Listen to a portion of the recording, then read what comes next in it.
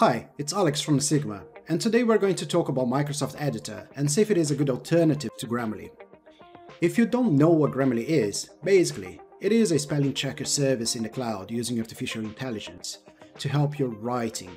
It corrects spelling mistakes and suggests better ways of writing a sentence, for example.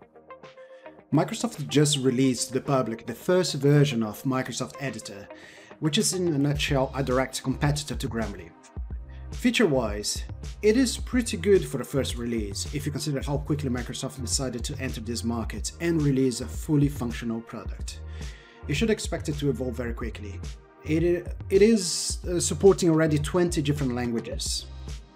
If you are an Office 365 subscriber, you get the full set of features. And if you use a free Microsoft account, you get, of course, the basic set of features in a similar way that Grammarly does with their pricing plan. So just to compare, if you pay £3.80 a month or $5 US, you get all Office 365 tools like emails, SharePoint, cloud storage, Teams, and so on. Grammarly costs £9.50 or $11.60 a month just for this writing spelling correction system. So it's one single service. But if you compare, Grammarly, it is an established company. It has been in this industry for ages and offers a pretty good product. But when you consider what Microsoft is offering, you can see where the market eventually will go, considering the amount of companies which are already using Office 365.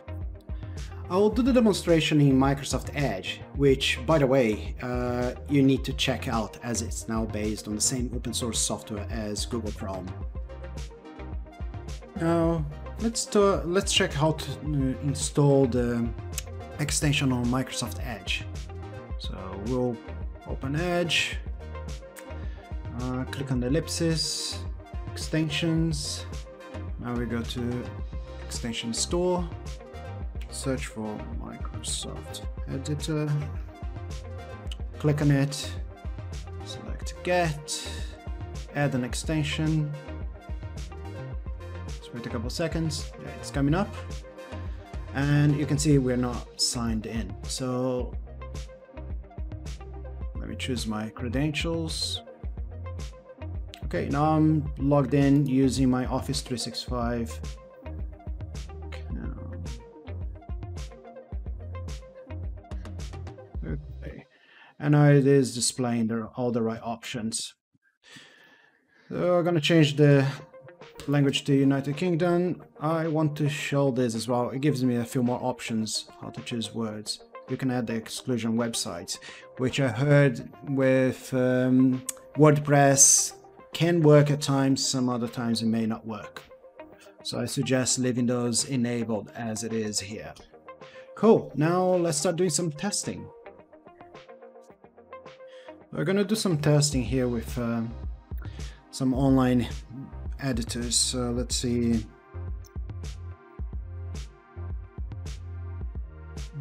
Let's try this one. Yeah. So yeah, I'm gonna put a bunch of random text here, like some posts I found on Facebook, just random public stuff. Okay, you can see it's picking up here some words, but when you click on them, yeah, it's sort of like it disappears and then comes back. Yeah. It gives lots of suggestions. Yeah. Well, not bad. Now let's try to be something more formal. I'm gonna erase this, and then I'm gonna open a contract. So let's put this. Let's paste this here. Let's see how it goes. All right. So now we see some different suggestions on not just like writing it right, but actually giving some sort of suggestions what different words you can use. Yeah. Again, you notice when I click on something, it vanishes and then it comes back. Okay. Let's try WhatsApp then. So let's say I'm gonna just copy a small bit, like let's say this message here. Let's go on WhatsApp, and yeah, you also make suggestions here. Oh, even question mark. Yeah. So, yeah, pretty nice. And, well, let's do some testing now in Microsoft Word. So let me close this here.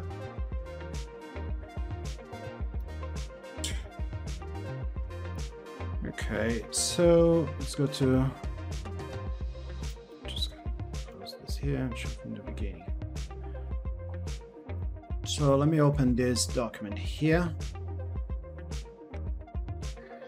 So Microsoft released this add-in, I would say, for Word a couple of days ago. You should be able to see this editor on the top right corner. And here you're going to have, you know, all the suggestions that's giving like a summary. And also you can browse its settings, which is like, the settings are way more comprehensive than what you will get on the web interface. Let's try it. That's pretty much it. You get like 3, 4, 5 options. The other one you get tons. You need to configure according to your liking, but out of the box features are quite different from the extension. You don't have as many suggestions. I think they should give some better default options. You need to play with them. But so far, I'm not very happy with the implementation of Microsoft Word. I think it has a long way to go. I think as it is now, it works as a slightly better version of the old spelling corrector, but it's not as great as the extension. Yeah, you can see here it's missing lots of those nice suggestions like what different words you can use and so on. You need to configure those to make it work. So yeah, as it is, your mouse may vary. And as it is, it's not working in Microsoft Outlook. And but they're planning to implement in Outlook Online over the next few weeks. They are rolling out already. So yeah, it's sort of like a mixed bag. But I think the main point of it now is working on Microsoft Edge. And yeah. So summarizing, my findings after a few weeks using Microsoft Editor is that I can definitely say it has a lot of potential. I have stopped using Grammarly and I haven't really missed it. Microsoft Editor has a long way to go, but for a first release, I am satisfied. I'm expecting Microsoft to pick up a lot of user feedback from the user voice forums. It has been quite active for the last few weeks, and in about 3 to 6 months, Microsoft Editor will become like a proper direct competitor to Grammarly. And when you consider that it's already included with Office 365 subscription, I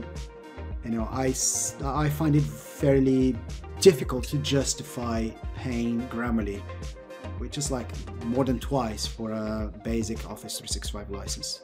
So yeah, I hope this is helpful for you folks, and if you like it, give it a thumbs up. And yeah, I'll see you next time. Thank you very much.